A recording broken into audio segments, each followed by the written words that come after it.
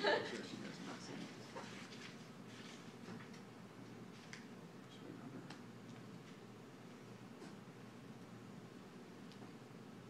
Okay, all right. How many of you like the idea of not having to pay for gas? By show of hands. That's what I thought. All of you. Now, how many of you have ever gone so far to think about buying an electric car? A couple. It's surprising. Well, with fuel prices continuing to soar, I can understand why you may be thinking this way. Well, my name is Ryan Wallace, and I am passionate about the environment and keeping nature clean. And I wanted to know everything about the environmental implications that these electric vehicles, or EVs as otherwise known, are doing. So, because electric cars could be the future, but right now, they're hurting the environment. So today I'm going to talk to you about three things. How these electric cars are hurting the environment, how we can fix them, and what the future of driving could look like. So first, let's start with how electric cars are hurting the environment. So there's many major aspects of these electric cars, but one of them is the battery, and that is essentially the lifeblood of these cars.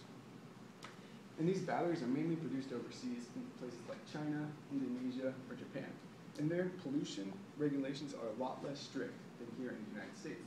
So they're contributing to environmental pollution, which is really having an adverse effect on the environment. And according to a British study recently posted in The Week in 2011, pollution from the factories that makes these batteries, an electric car has a carbon footprint bigger than a gas-burning vehicle until it has traveled 80,000 miles. 80,000 miles. Think about how long it would take you to drive 80,000 miles. But it's not just the production of these batteries, it's also the mining process.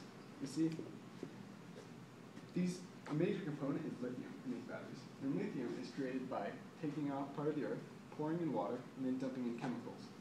And those chemicals react with water and over time form a layer of lithium on the bottom. And this is an example of one in South America. And those are all lithium ponds. And these lithium ponds have been drained out, and the lithium is removed and then processed. But that toxic water is leaching into the groundwater and causing horrible, horrible drinking water for people. And it's also hurting the environment really bad. See, and this is mainly happening in third world countries, so we don't see the effects here at home. All we see is the brand new Prius in the driveway.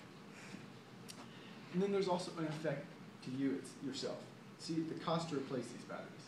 With these batteries only lasting about 10 years, and they're very expensive to replace. According to Jim Matavalli of plugincars.com in 2012, replacing environmental battery costs will be between $9,000 and $18,000.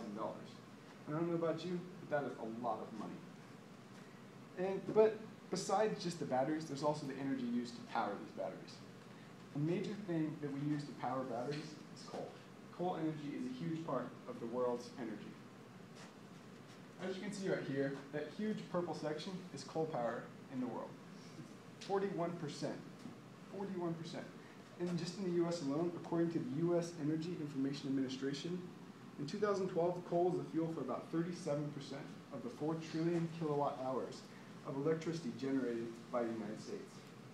So if you think about it, your car, or your electric car, your clean vehicle, is being powered by a coal plant down the road. And that right there is hurting the environment. And that coal burns very, very dirty. And that leads to severe air pollution. And this has been noted in China.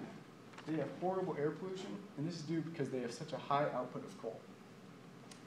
And people in China are starting to buy these electric cars, and they're thinking that they are going to clean up the air by driving their zero-emission car. But according to Christopher Cherry, assistant professor of civil and environmental engineering at the University of Tennessee, he found that in terms of air pollution, electric vehicles were more harmful to public health per kilometer traveled than their gasoline counterpart. So if you imagine you're driving down the road next to that Prius, you're actually saving the environment, and they're destroying it. So, but besides the batteries and the power used to them, there's also the design of the cars. You see, because the batteries are so heavy, weight-saving measures had to be done in other places, like the hood and the doors. They had to use aluminum. Aluminum is much lighter and it's with the same strength, but it requires a massive amount of energy to produce, and it has an extensive manufacturing process, which is very hard on the environment. And also, in the traction motor, or what powers the wheels, is copper, a lot of copper. And copper is mainly found in third world countries where they strip mine, and then they use chemicals to extract it. And those chemicals are leaching into the water, and then also the adverse effects of strip mining. And then the final one is the rare earth magnets found in the traction motor itself. These rare earth metals are called dysprosium and neodymium, and they're only found in China. And because they're found in China, the Chinese aren't very strict on their regulations, so they have a huge effect on how they mine these out and how badly they're hurting the environment. But electric cars at the moment are worse than their gas competitors, but with the right changes, they could be our future. You see, if we change the manufacturing process, change our factories to clean factories, ones that are 100% reliant on renewable energy and renewable resources, we could have a brighter future. But we need to start with the batteries. And luckily enough, this is already beginning. Angela Belcher, a researcher at MIT, recently invented a virus battery. And this is the virus battery that she took to show the President of the United States to show that we can have these renewable energy sources. And she created this virus battery by taking a non-human affecting strain of a virus and then genetically modifying it so it links together and then current can pass through it. And it also stores energy.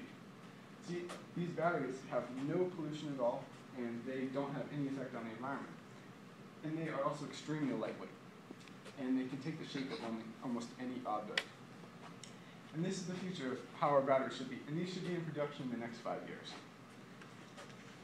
And then there's also other cars that are starting to appear. Recently, the Tesla Model S just came out. And this car has a 300-mile range, which compared to its other competitors is almost triple. And this car is produced in a zero emissions plant, which is very different than such things as the Nissan Leaf or the Chevy Volt. Those cars are hurting the environment. But this car is double the price. But it's also outselling those cars 2 to 1. So this is the future, and they're also going to be releasing another model in the next coming years for families. But this is the type of model that they are setting the precedent that we need. But we also need green energy. These are all examples of green energy. We have tidal, solar, wind, current, and geothermal. And all these examples are being used in other countries to power their vehicles and power their energy grid, but the US is falling behind. We are not investing enough in renewable energy, and this is leading to poor environmental health. And the final thing we can do is eco-roads. Eco-roads are a new invention that are taking place in the Netherlands. And essentially, they look like this. And they have little magnets in the ground that as you drive over them, creates a magnetic field, and it charges the battery of your electric vehicle as you drive. So we really need to reinvent from the ground up. Okay? The road has been around since the Romans. It's time to change. And this right here, this stretch is being a 100-kilometer stretch in the Netherlands will be completed by December 2013. By changing the manufacturing process and using cleaner energy to power these cars, we can have a much more environmentally friendly world. So, I want you guys to close your eyes. I want you to visualize something. A world with 100% clean cars and eco-roads. A world where you never have to fill up your gas tank.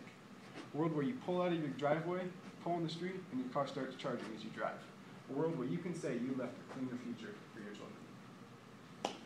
In conclusion, there are many problems with these electric cars, but we can fix them. Because we can now show how the future of driving will look.